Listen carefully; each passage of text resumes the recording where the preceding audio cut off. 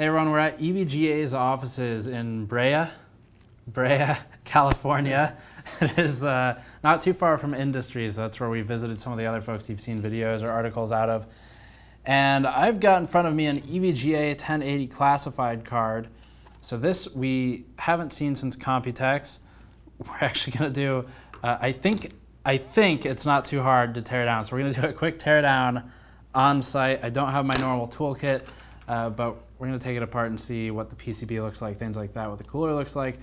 This card on the surface, so some of the core things to note, the FTW Hybrid would be the other high-end card that is semi-comparable to this. This one is also a two 8-pin power header setup, but it does 245 watts versus 215 watts maximum power draw on the Hybrid. So that's a major difference. And then the VRM is a bit different, as we'll see in a moment. PCB is a bit larger, but otherwise they're both fairly high-end cards, and this one does have an ACX 3.0 cooler on it, so should be decent for cooling as far as air goes. In terms of the assembly, the back plate's all held on by Phillips screws, as you might expect. You can see the 4 spring tension screws for the cooler itself, and then on the top side, there are technically Allen keyed screws in there as well, but those just hold on kind of the accessories, so the EVGA plate. And I think they also, if you look in here, we might have a shot of that. I think they also show the, or secure the LEDs to the faceplate of the card just from looking at it. So I think that's what we're working with for the tools. And other than that, it's gonna be fairly straightforward. So we'll just jump in and tear it down now. This is what we normally cut together. Just a lot of unscrewing.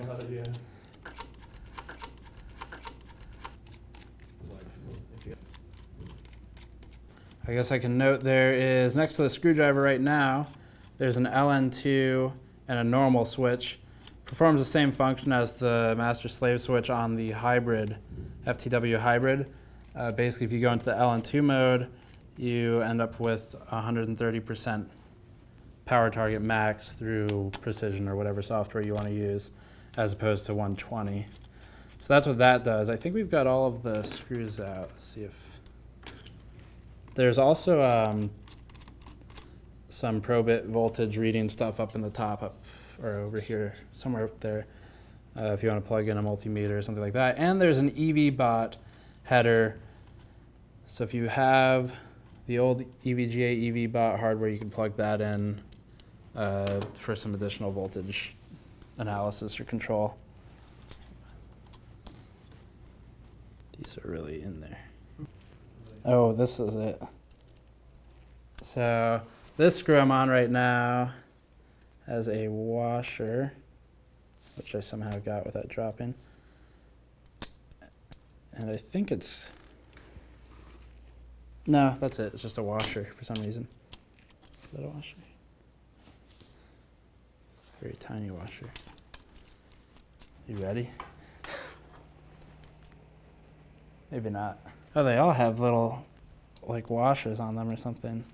I guess I can just leave them in. Yeah. Okay, so top corner up here, there's a little nut on the other side. You can just hold on to it. There's like, a lot of these, if not all of them, have some kind of small washer on them. So rather than pulling it off of all the screws, I'm just gonna leave them mostly in the back plate.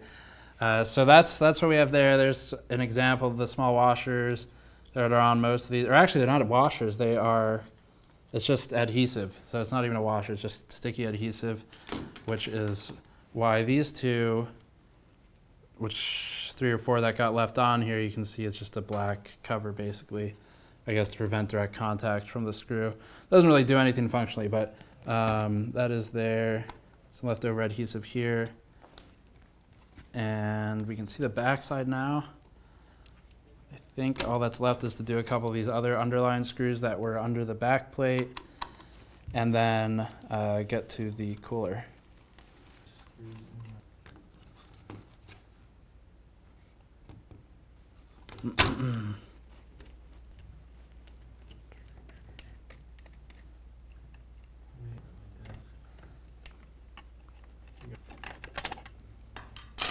3 screws for the back side under the back plate.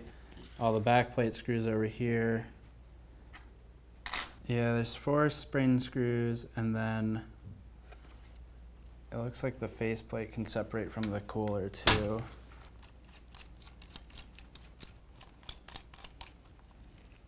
Okay, so that should separate now.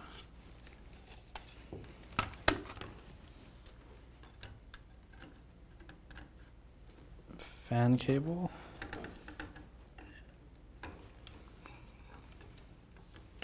Is there an LED cable in here too? Yes. Trying to avoid pulling by the cable, but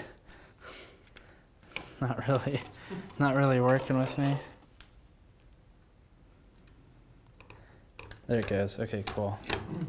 So there's one that is LED, yeah. So LED and then fan, much easier. Okay, cool. Well, that's pretty advanced air cooler. So we have 1, 2, 3, 4, 5. How many heat pipes is that? That's a lot of heat pipes.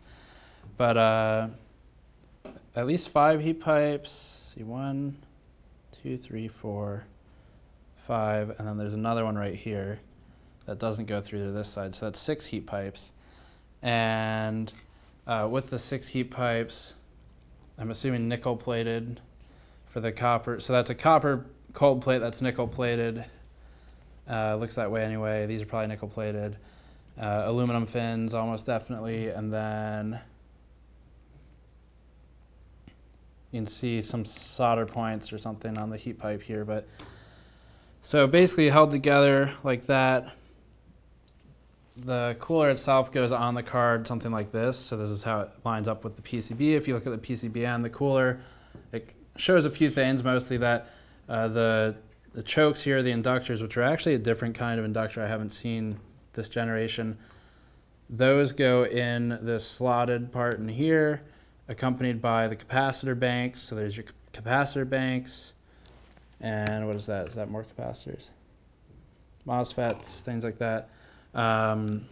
Capacitors, more inductors. So for the phases, it's a 14+3 phase power design.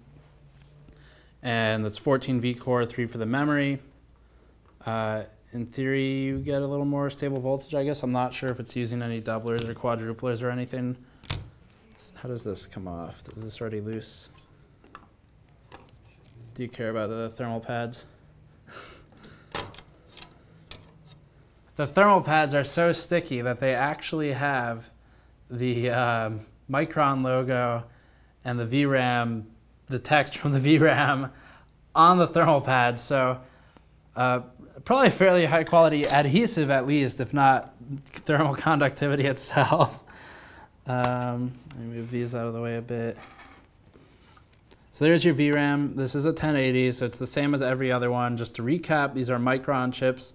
They are GDDR5X. They hit about 10 gigabits per second or so, and they are 8 gigabit chips, so 1 gigabyte per I should say module, not chips, but so 2, 4, 6, 8 gigabytes total, as every 1080 will be.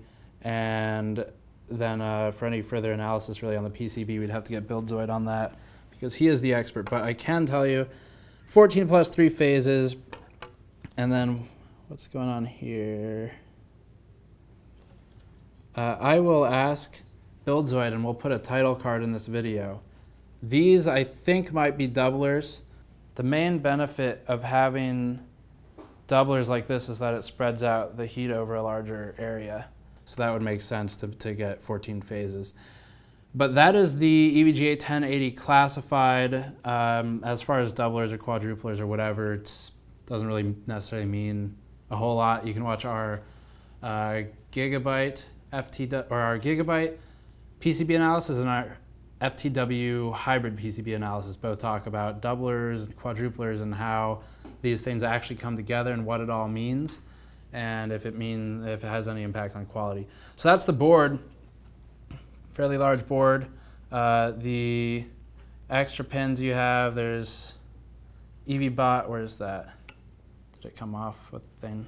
It's up there near the 8 pins. Oh, yeah. So EVBot's up here, and all the other stuff we've already talked about. So if you have further questions or you want any extra information, article, link to the description below as always. Pretty straightforward process if you wanted to do this for some reason, like to put it under liquid. That would be the main reason would be to put this under an open loop or something like that. If you wanted to do a closed loop, you might as well buy the FTW hybrid because it will effectively do the same thing. I guess this would be a slightly higher quality board to put under an AIO loop, but you probably won't gain a whole lot in terms of overclocking potential. But if you're buying this anyway, then that's one option, I suppose. So that is the card. As always, Patreon link, the post-roll video, links to the description below, subscribe for more information. I'll see you all next time.